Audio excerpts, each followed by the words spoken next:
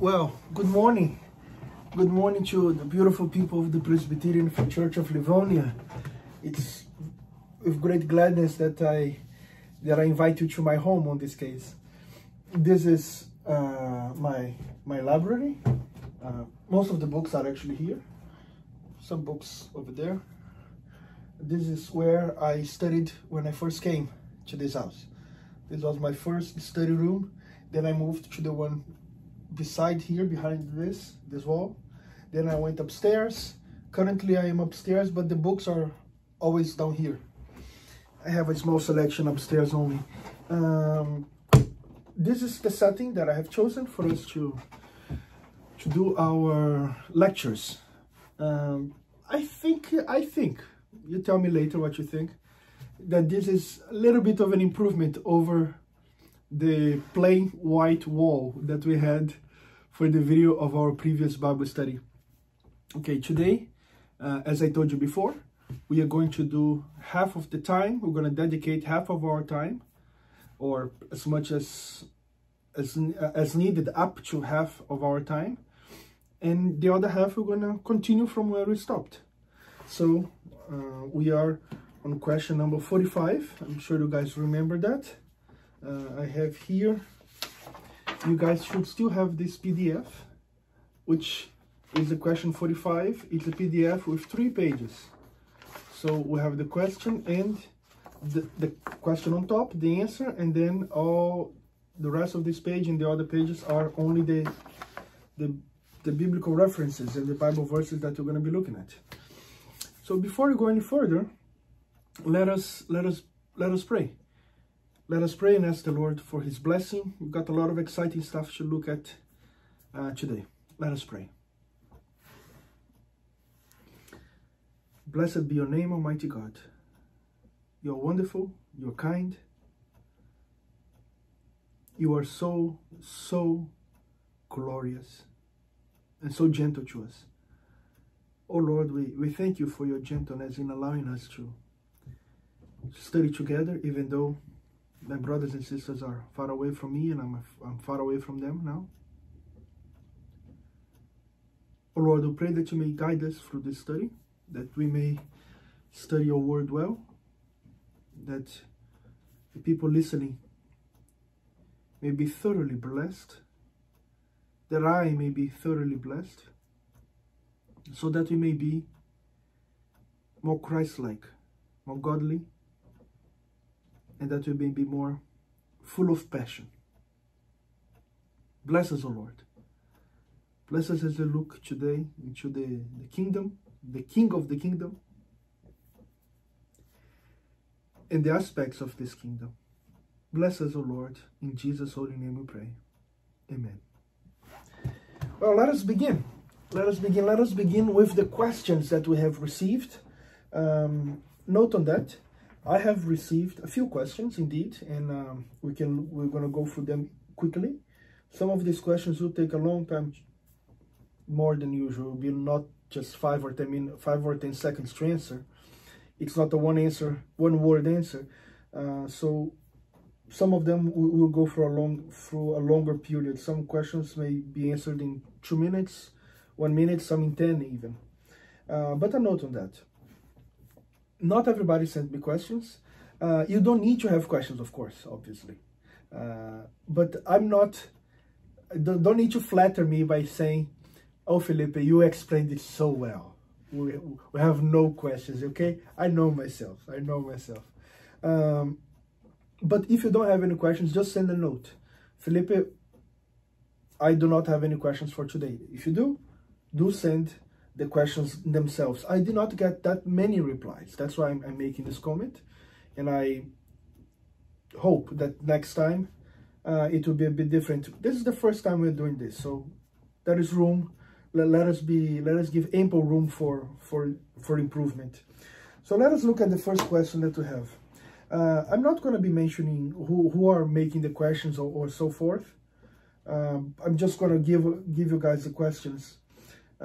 One question that we got here: at what point does Christ actually become king? In the conception, in the womb, birth, after resurrection?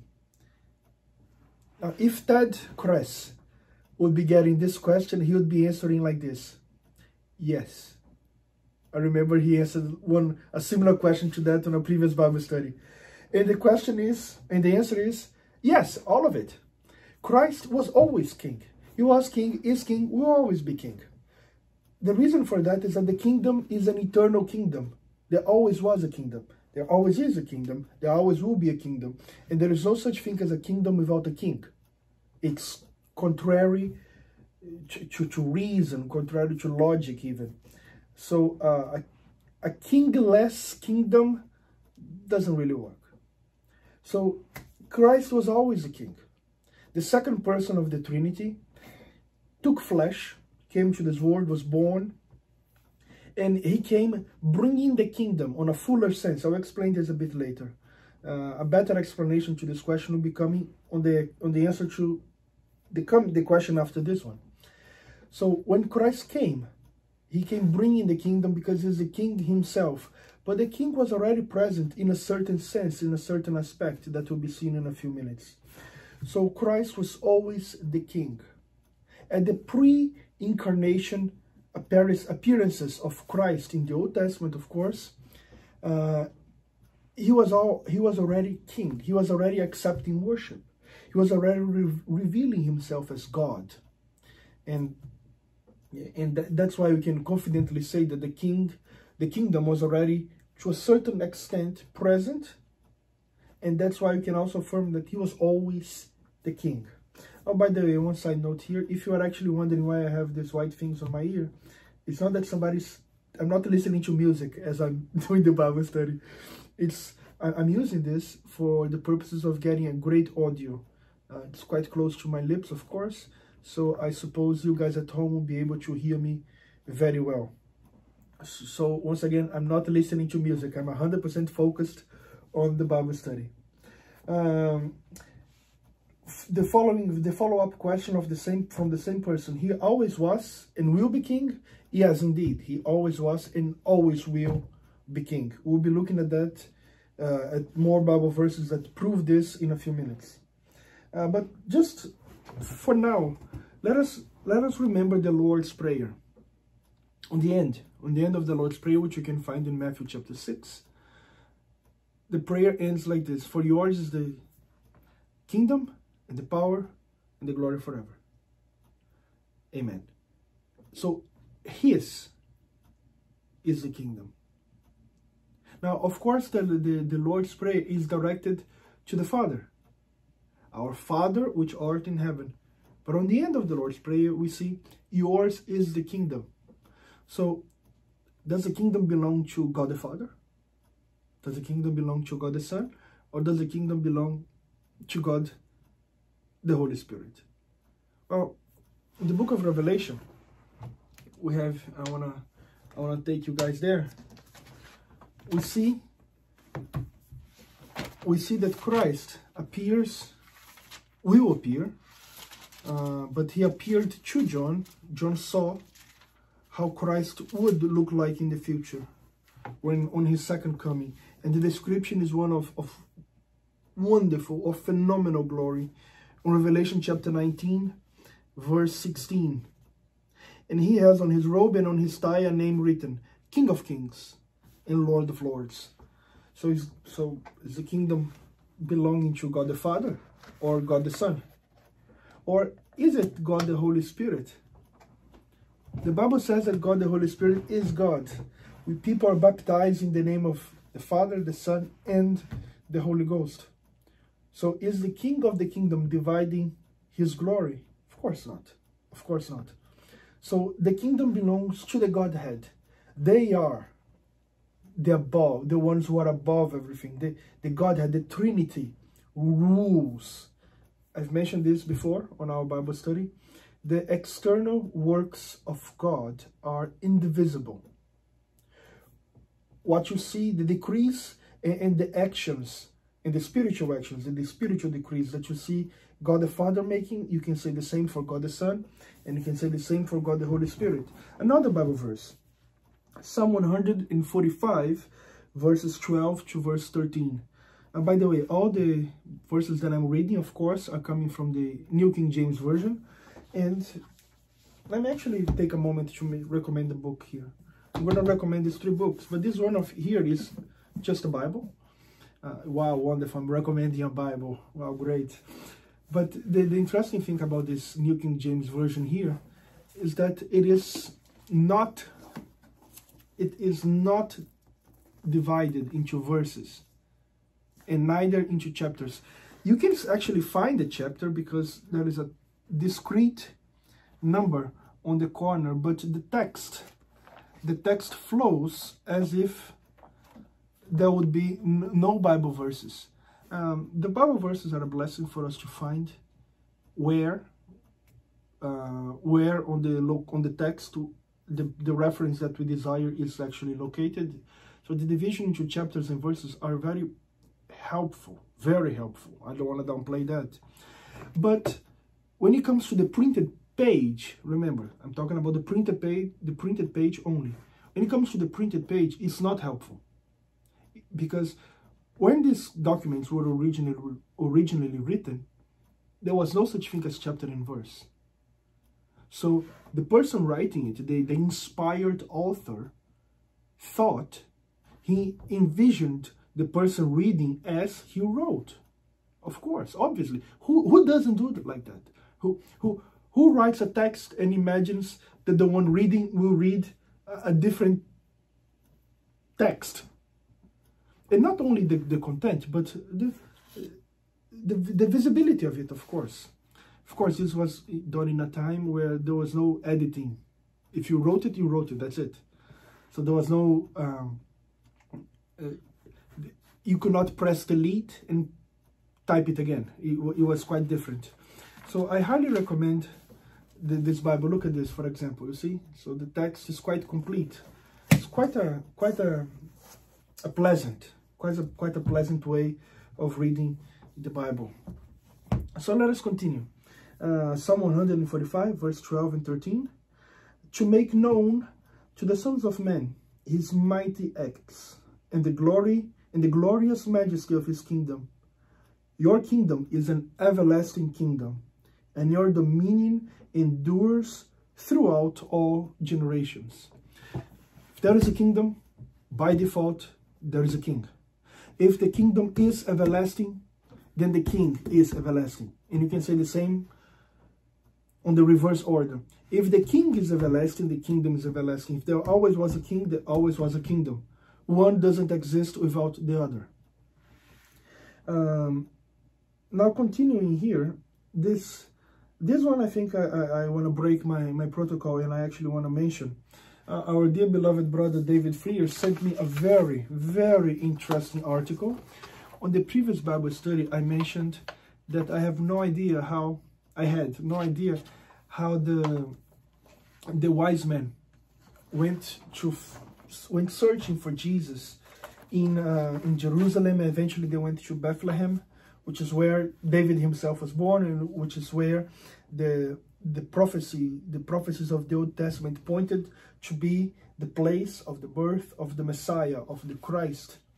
So I mentioned that I had no idea how can a star, or how can an event in the skies have some kind of direction for people on earth. And once again, I said that I did not, on the previous Bible study, that I did not want to look into, to try to explain this. But this quite interesting article here brings some interesting points. And the title is, Can Astronomy Explain the Biblical Star of Bethlehem?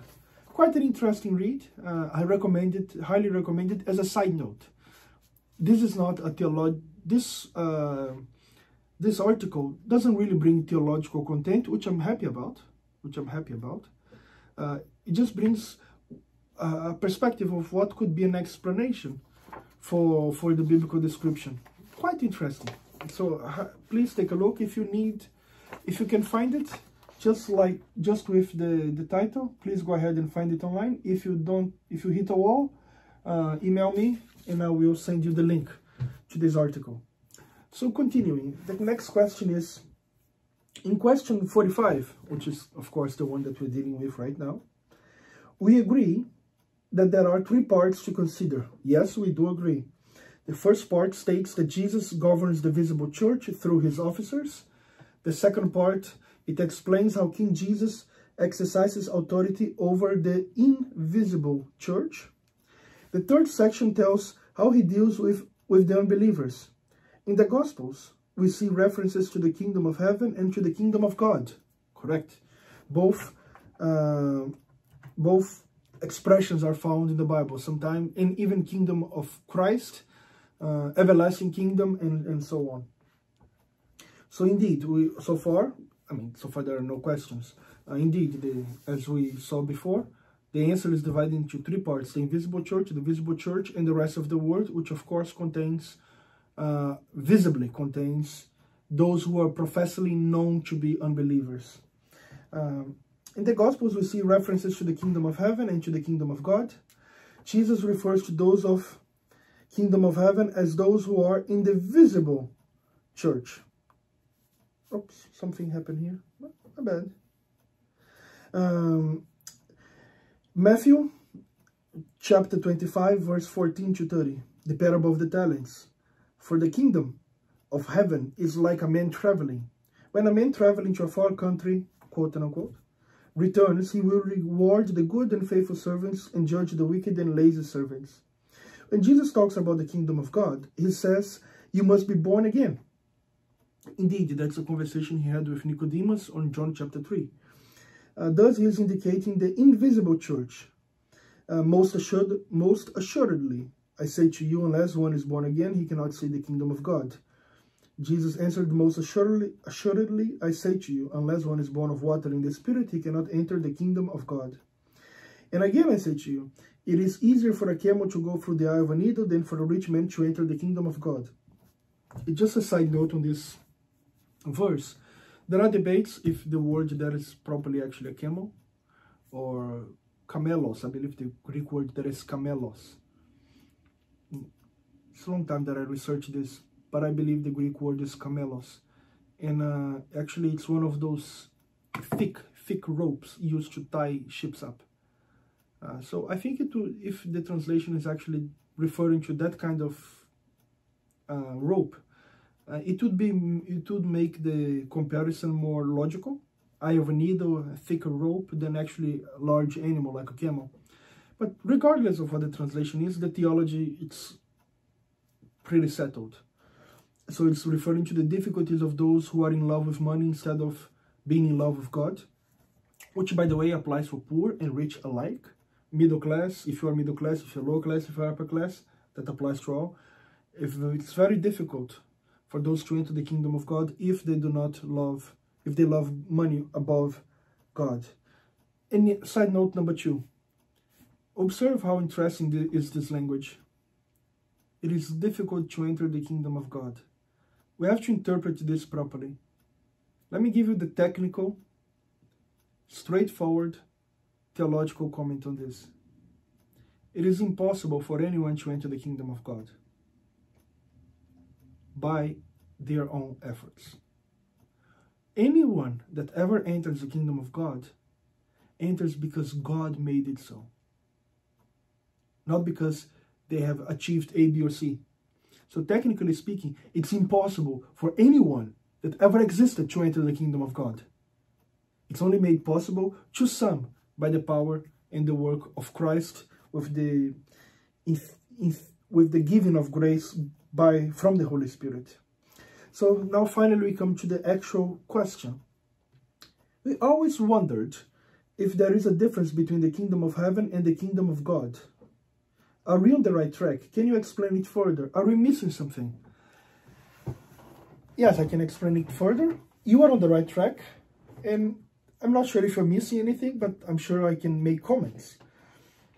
First thing, kingdom of God, kingdom of heaven, kingdom of Christ are different expressions that are talking about the same thing. 6, half a dozen.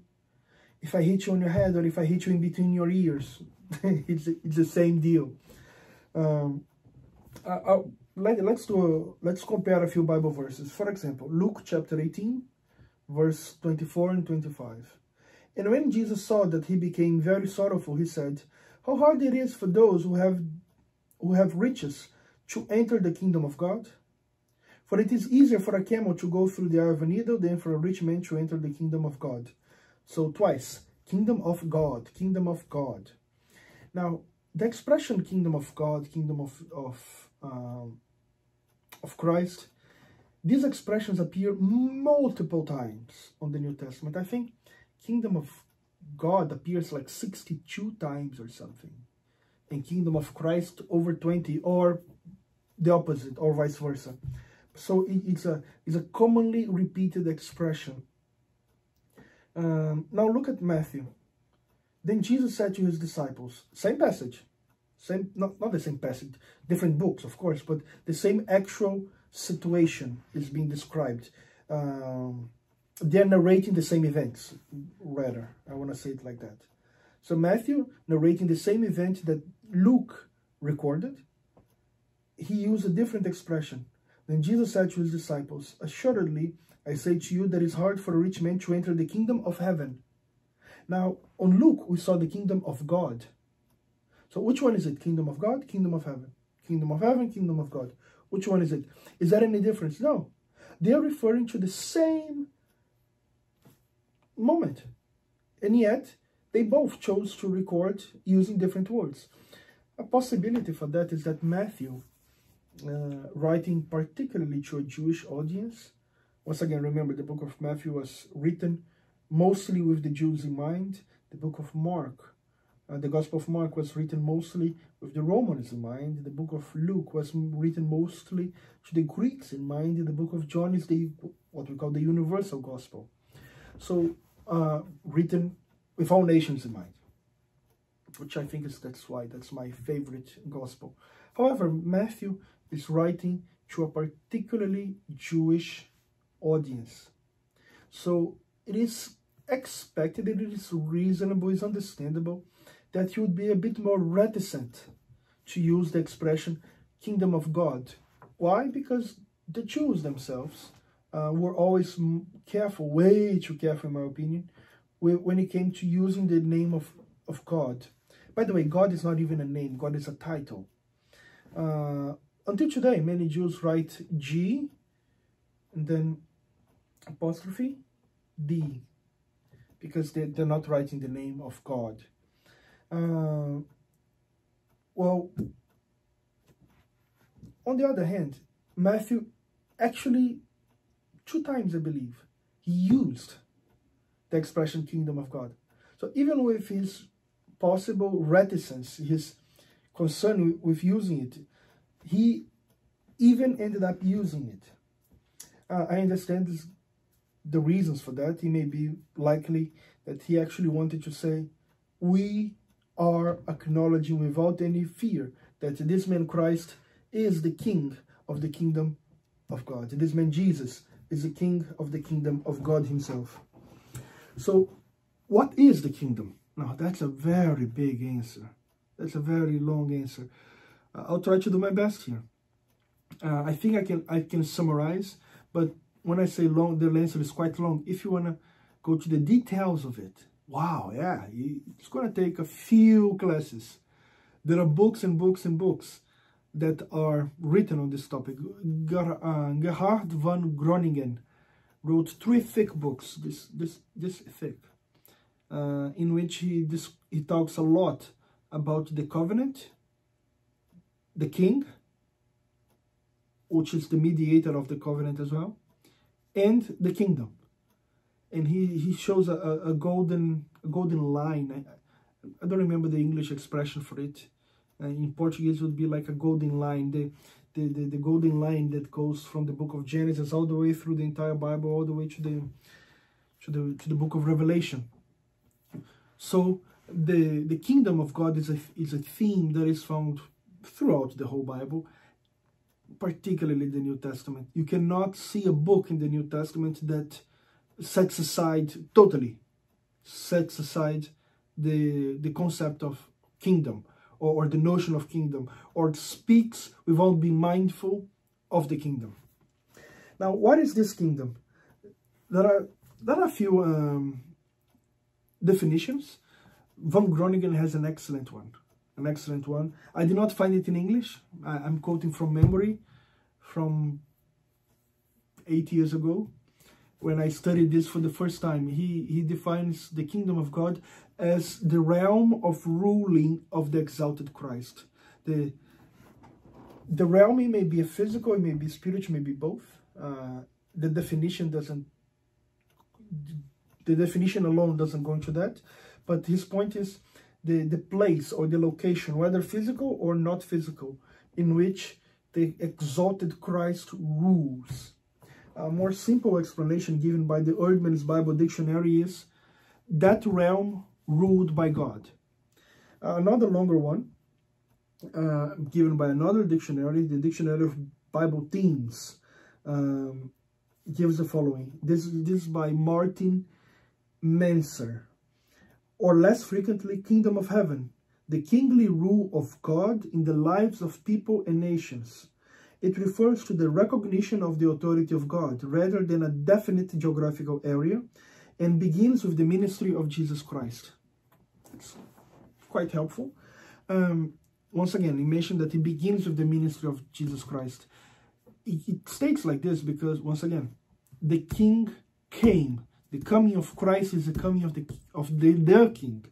The kingdom was already in place in a certain extent. Once again, I read to you guys Psalm 145, Old Testament. And they are saying his kingdom is everlasting. And it's not referring to the kingdom of David. They perfectly knew that David would die. They were speaking about the kingdom of the God. Now, let us deal more with this matter. Are we right now, are we in the kingdom of heaven? Now, there's much to talk about this. I'll begin with 2 Peter chapter 1, verse 10 and 11. Therefore, brethren, be even more diligent to make your call and election sure, for if you do these things, you will never stumble. For so an entrance will be supplied to you abundantly into the everlasting kingdom of our Lord and Savior, Jesus Christ. Look at this. If you do these things, meaning living a godly life, which is lived by the power of the Holy Spirit, and the ones who have the Holy Spirit are the people that are already converted in the first place. So this is not an entrance by effort. This is an entrance by thankfulness of the work that Christ already did in you, which will be a natural consequence. It will naturally happen. So by living in such manner, an entrance will be supplied to you abundantly into the everlasting kingdom of our Lord and Savior Jesus Christ.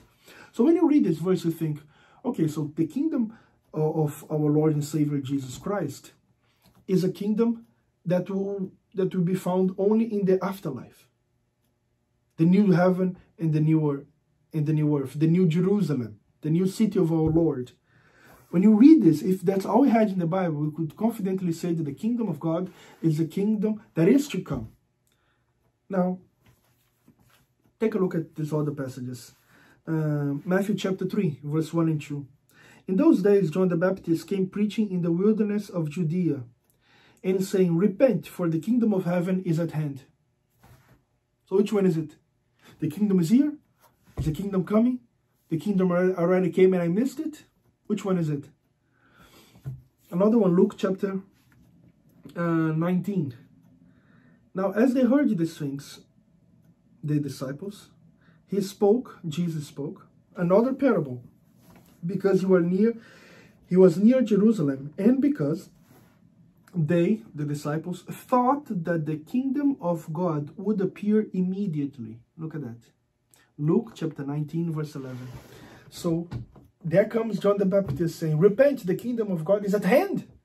And now comes Jesus and tells a parable because his disciples were thinking that the kingdom of God was arriving immediately. Which one is it? And the answer is yes, it's both. In one sense, the kingdom of God is present here. Now let me explain how was the kingdom present in the Old Testament. The kingdom was present in the Old Testament through its leaders. If you take, for example, Adam, He was the king of the earth. He was ruling by God's appointing. God appointed him as a co-regent of his kingdom.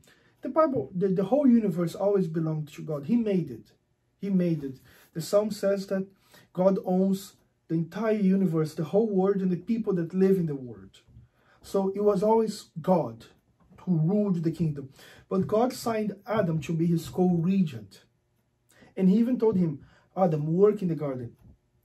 Exercise the garden. Do it, work it in such a way, exercise it in such a way that you'll be even more productive. So co-regent.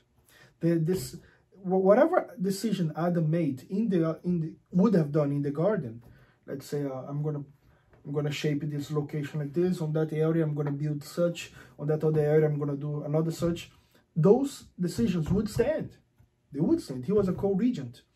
Now, after that we have Noah, another regent. His word was rule for the entire world. Another one, Abraham, Isaac, and Jacob. They were the patriarchs of God's people.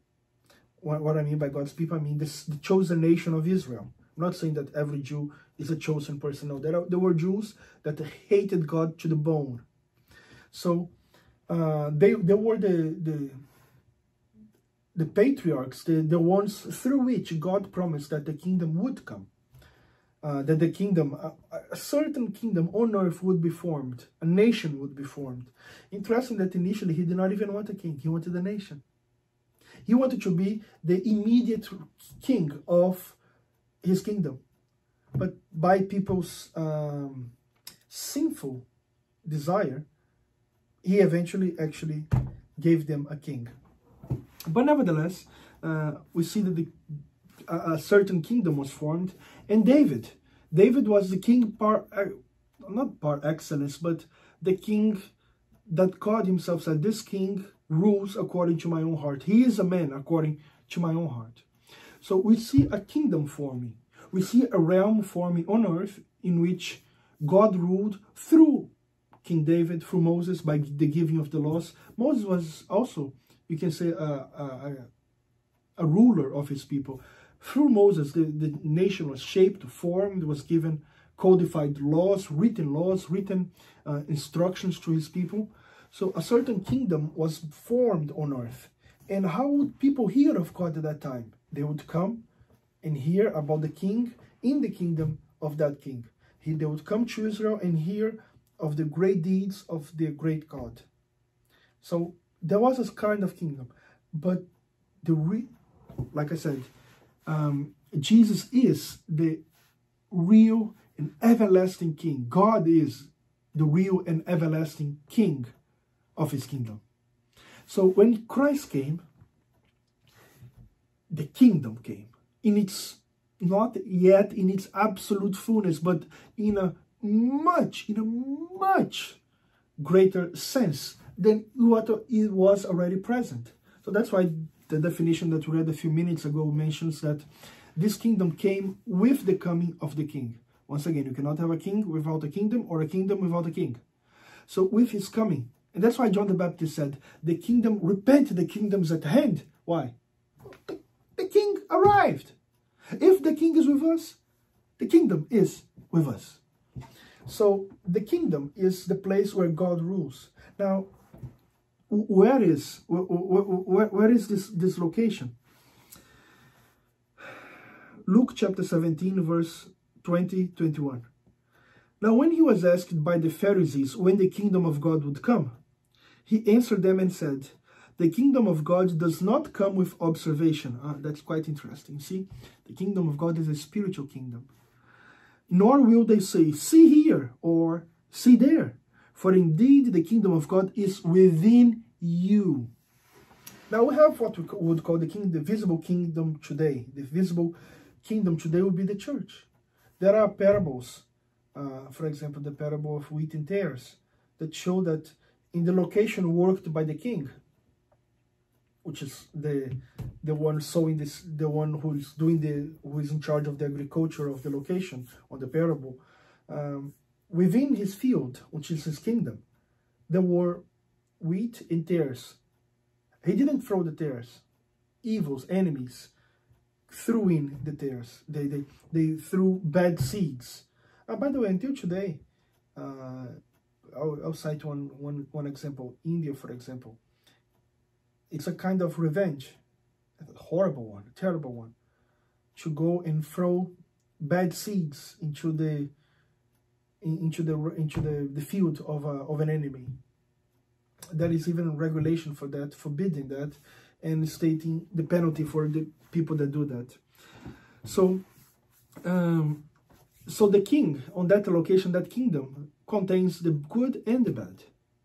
So, on that sense, there is a certain visibility to it, but the kingdom that best reflects the reality of it, the spiritual reality, is, of course, the spiritual kingdom. It sounds redundant what I'm saying, but please bear with me. The invisible kingdom is the kingdom in which Christ truly rules. Not that his hands are tied on the other kingdom, but on this kingdom, on the spiritual kingdom, his will is being made, is being accomplished, is seen. So the kingdom of God is God's ruling in our hearts in such a way that affects our deeds. So he's saying here, the kingdom is not something that you can point out and say, oh, look, see, there, that is the kingdom. No. I'll tell you more. Wherever a Christian goes, there goes the glory of God. For the Christian carries that God in his heart. So if you want to take the glory of God to all the corners of the earth, send Christians, send missionaries to all the corners of the earth. So the whole world will have the glory of God. The whole earth will be filled with his kingdom. Romans chapter 14, verse 17. For the kingdom of God is not eating and drinking, but righteousness and peace and joy in the Holy Spirit. Now look at this expression. Righteousness, peace, and joy in the Holy Spirit. Who has that? Who has righteousness, peace, and joy in the Holy Spirit? The answer is, oh, the Christian. Who else? The truly born again. I'm not talking about just the one that woke up one day and said, you know what, now I'm a Christian. Not that. The lips can say anything. Oh, I am a dinosaur. There you go.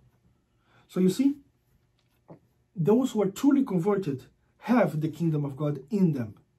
So the kingdom came with the coming of the king, a kingdom that is invisible in its nature. There is some aspects that are considered visible. For example, the gathering of God's people under the preaching of the word, the proper administration of the sacraments, and the proper implementation of church discipline. However, the kingdom, the true kingdom, is where Christ is ruling and his will is being implemented, is being done.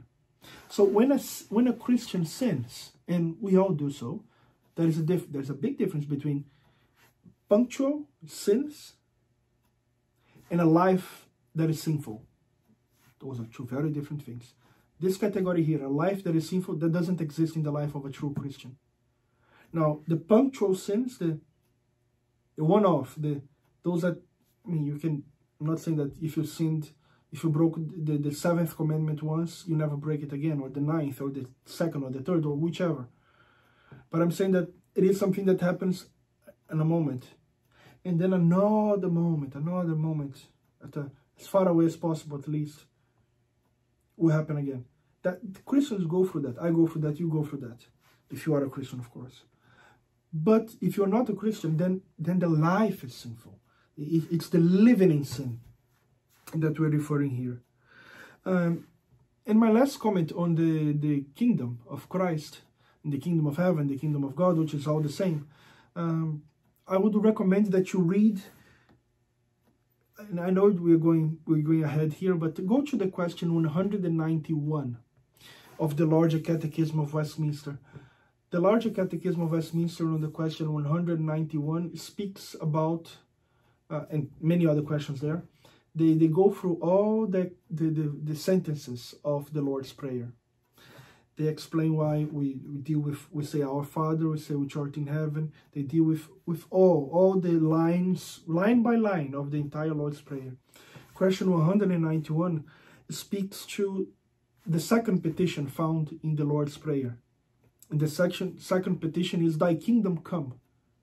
So what is it meant? When you and I pray, Our Father which art in heaven, hallowed be thy name. Thy kingdom come. What are we asking? And according to the answer of the theologians of Westminster, the answer is, in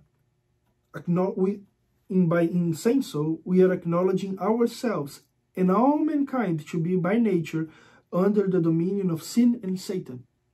So it's a petition, may your kingdom come, meaning it is not fully yet here. Yes, indeed, the kingdom came, but the king came, but is it totally here yet? Of course not. Is Jesus right now on earth physically? No, otherwise we would be able to see him. But there will be a day in which Jesus will be 100% on earth, ruling on the New Jerusalem, which will be here. Here will be the new heavens and the new earth. This location that we inherit, that we are walking right now. The whole creation will be renewed. It will be perfect. It will be paradise on earth. Actually, better yet, earth will be paradise. So we acknowledge on this petition that we are still under the dominion of Satan and under the dominion of sin. What does it mean? That sin still takes place, that Satan is still messing up our world, and that we sometimes are his partners when we sin. Continuing, we pray that the kingdom of sin and Satan may be destroyed, the gospel propagated throughout the world, the Jews called, the fullness of the Gentiles brought in, the church furnished with all gospel officers and ordinances. See, this is the growing of the kingdom. More churches, more elders, more pastors preaching, more missions, more people coming to Christ, more people bound to Christ. That's the expansion of the kingdom. So once again, you cannot expand what's not yet here. But is it yet here fully? No. Guys, you guys are getting the idea. I'm sure you're getting the idea that when we speak about the kingdom of God, we got to look at the theology of, we call the theology of right now, but not yet. Am I a Christian? Yes, right now. But not fully yet. I'm not a perfect Christian. I'm still sinning. Am I saved? Yes. But not right now. Not fully. Am I saved now? Yes. Am I fully saved? Of course not. I'm still sinning. I'm still living in a world that is quite broken. Am I hugging Jesus right now? Well, I wish, but I'm not. I'm not. So until those things come into reality, the kingdom is not fully yet here, but already arrived.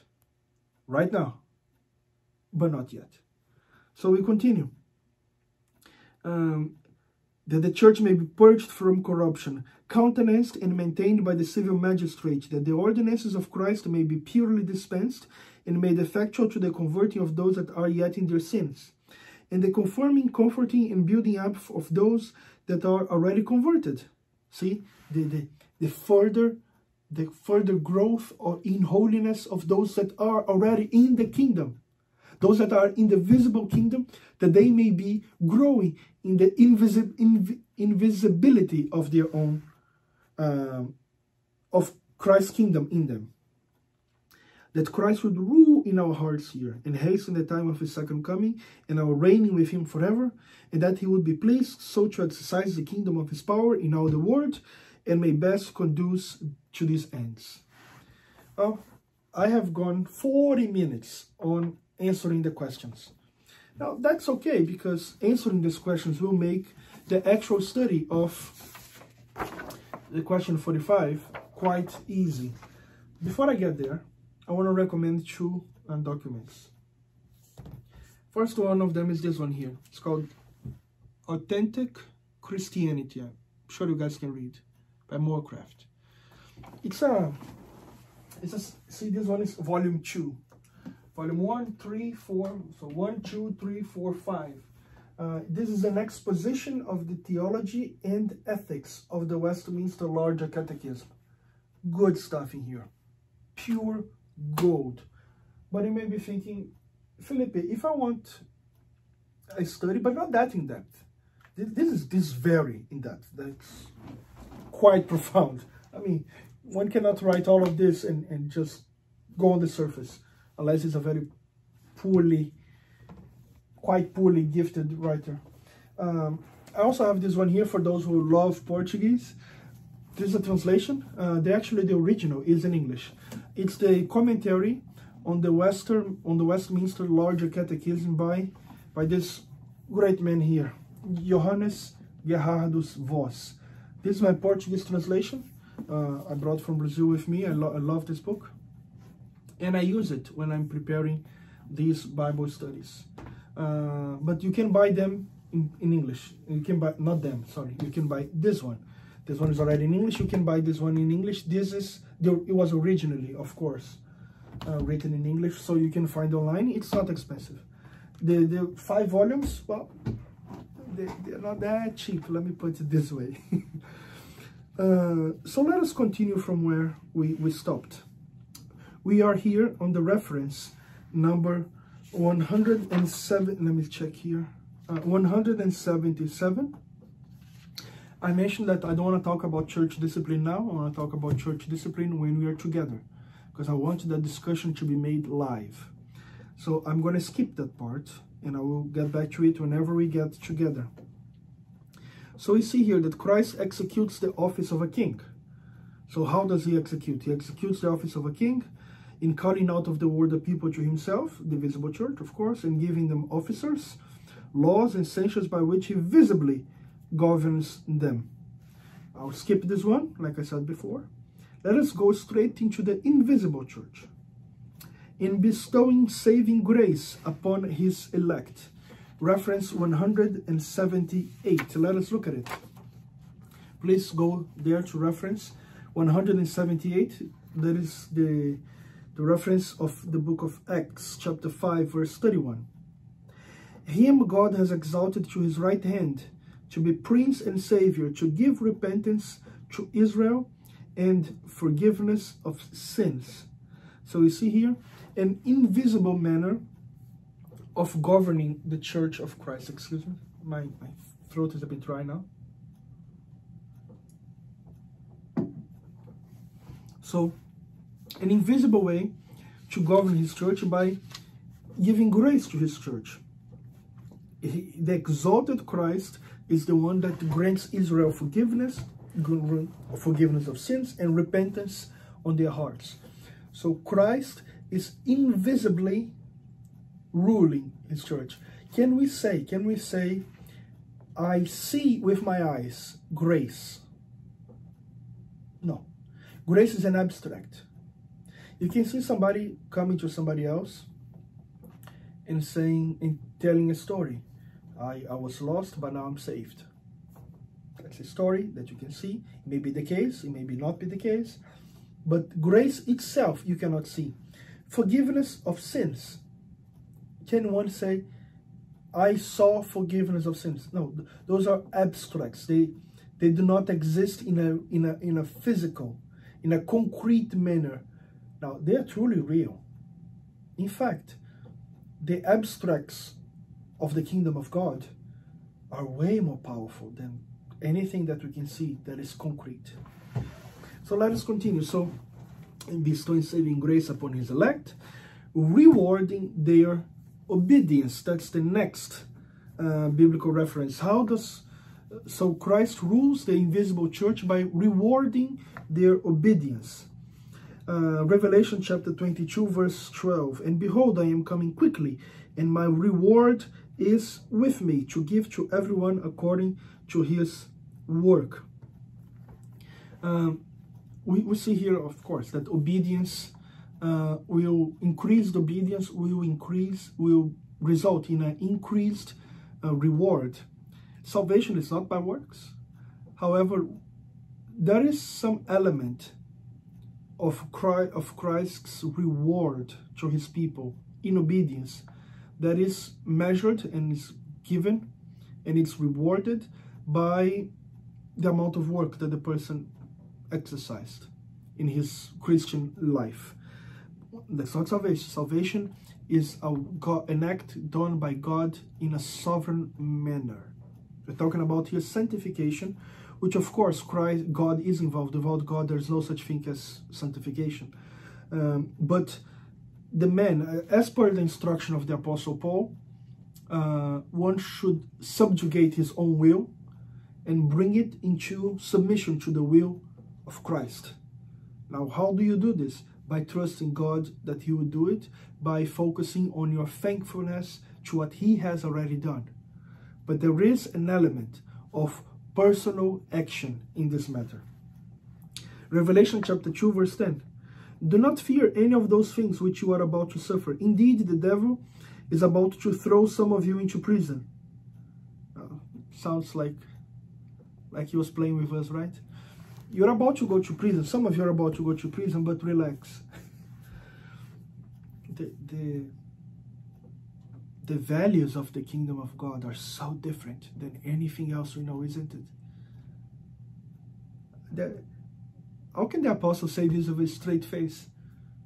Some of you will die, but relax. Now comes Peter. Comes Peter late before this came Peter saying, our brief, momentary, and light tribulation. Now Peter himself had been beaten, had suffered. He suffered like, imprisoned, beaten, not given a trial, beaten again, imprisoned again, crucified upside down, as per the tradition of the church, which I believe is the case. And he says, the tribulation will be light, momentary, and be quite easy. But why? How can he say that with a straight face? How can that not be a lie? Well, because of the rest of the statement. Because it will give unto you an eternal weight of glory. You'll be rewarded with fantastic benefits. Not the glory of God in a sense. The glory of God belongs to God and God alone. And the Bible says that he shares his glory with no one. But the point of the passage is, your suffering will cause you to see God in a whole new light. Not only on the life to come, but on this life. You take Job, for example. He suffered as suffering goes. As far as suffering can go. That man felt it. Pain in the body? Oh, he had it all. Pain in the emotions? Oh, he had it all. Pain in his pocket? Oh, he had it all. And how does he conclude his book? Not by complaining. He concludes his book by saying, before I heard of God, now I see God. So see the reward there? His reward was God himself. And let me tell you this, nobody works without reward. Nobody works. Why are you doing this Bible study right now? Why am I taking my time to do this recording? Why do you take your time to watch? See, we have been together since I prayed for 51 minutes. Why are you dedicating all this time? Is it because you got nothing better to do? Or some people may be during this quarantine, but usually when they want to kill time, they don't go to a Bible study. They don't watch a Bible study like you are doing right now. So why are you doing that? Because you believe that you're going to have great reward in learning the Bible. And you believe it right. You will. Let me give you the name of your reward. God. More of God. Now, if you thought that you would be better off with less of God, you will not be watching this Bible study. Why do you study the Bible? Because you think that you're going to know more of God. And by knowing more of God, you will be happier, with more gladness, healthier. And yes, God grants all of those. But why do you come to him? Because he is the reward. Some people say, don't come to God because of his rewards. Well, wait a minute. The greatest reward of God is God himself.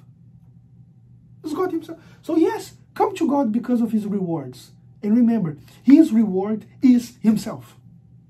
He is the reward. You want to be happier? Seek for the reward and work hard for it. What is the reward? God. Now, if you think the reward is anything else, then you have a problem of interpretation, of understanding the Bible. But you come to God because of the reward, which is God himself. Let us continue. reference 180, in correcting them for their sins. So let us read Revelation chapter 3 verse 19. As many as I love, I rebuke and chasten. Therefore be zealous and repent. Now, how does he chasten us? How does he rebuke? How does he correct? Now, if you are a father or a mother, you have a great parallel. Now, if you were, I'm sure everybody's a child of somebody, obviously, otherwise it would not exist. But if you had the privilege of growing up with your mom and dad, or at least one of them, you saw that you were chastised, you were corrected, you were, in my case, many times. And that caused me to love my parents way more. I told my mom many times already. She's just here with me. She's on the room next door. No, on the next room. If she would not have given me all that I got, and boy, I got a bit. Boy, I got a bit. I had it coming though. If she would not have done that, I would have swallowed her alive. Because of what she did. Because of what she did. And boy, those things were painful. Yeah! Because of that, I love her today. Because by doing that, she was removing from my body, from my brain, from my emotions, those nasty habits, even the emotions parents are able to control. So Jesus does the same with his people. How does he govern his invisible church? By correcting them from their sins. You are being corrected by God. If you're suffering under God's discipline, understand that you need it. Understand that you need it.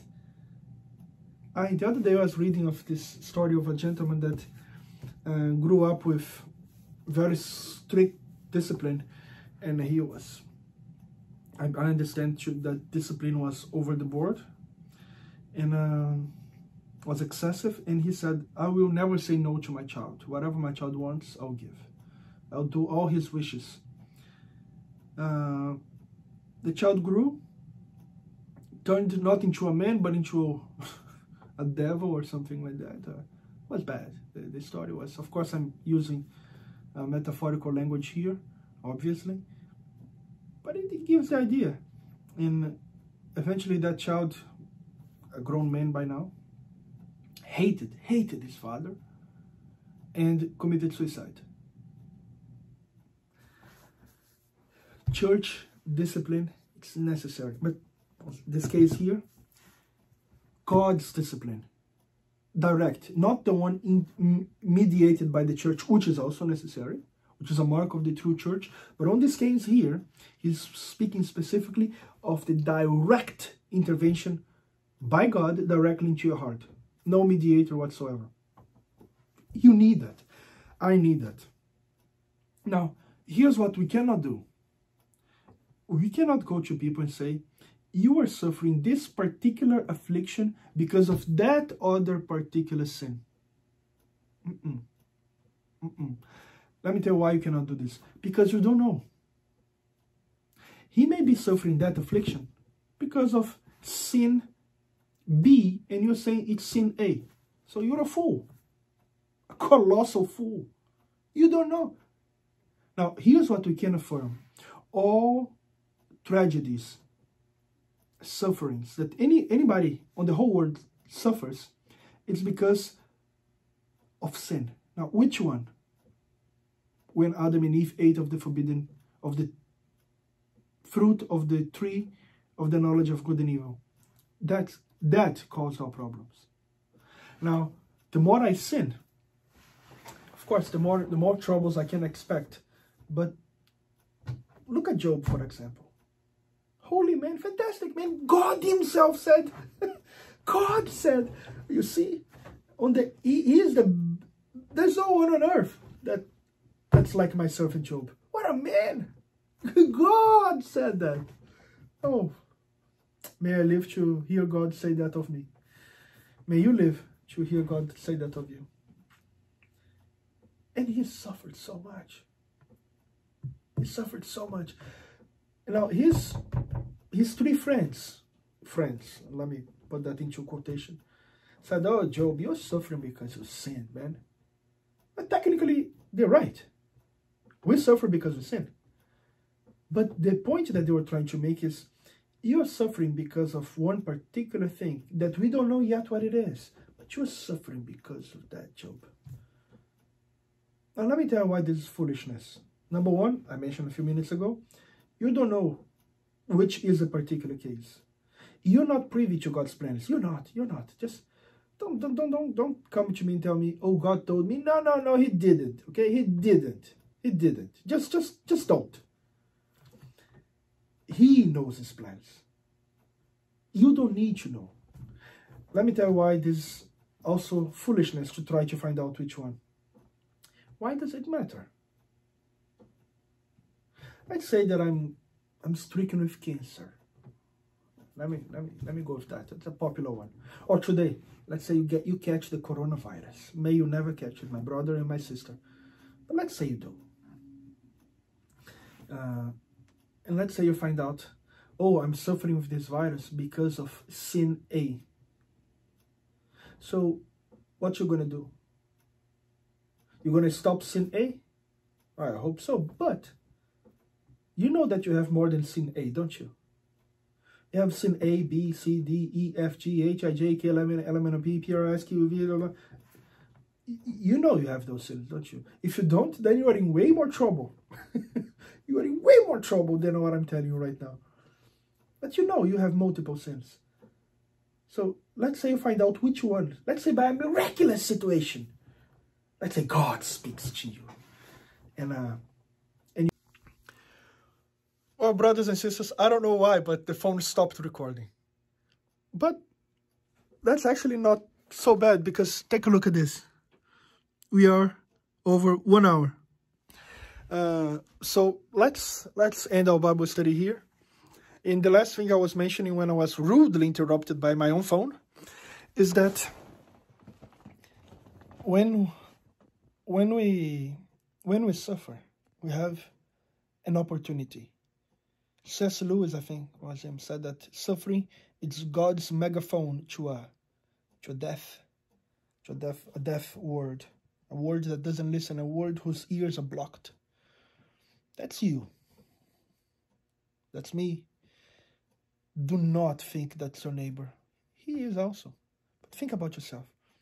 So if you're suffering, and the whole world is pretty much suffering right now, quite a bit with this crisis, whether it's legitimate or not, whether it's way too hyped or not, that's not my point. My point is there is suffering, plenty going around. So let us think of our own sins and let us repent from them. Let us turn back to the Lord. We'll continue on the next Bible study from where we stopped, and we have just concluded reference number 100. I'm going to mark here. You can see me here marking it. Reference number 180. We're going to continue from this one here on the next Bible study. Let us pray. Let us pray and ask the Lord to bless us. Bless us, O Lord, our Father. Bless us, Lord, our God. May we love you more, for you are the King of the kingdom. Without you, there is no kingdom. Without you, there is no salvation. Without you, there is no heaven. So bless us. Bless us, O Lord, for the glory of your holy name, that we may love the King more, that we may be more active in his kingdom, for the glory of his holy name. In Jesus' name we pray. Amen. God bless you.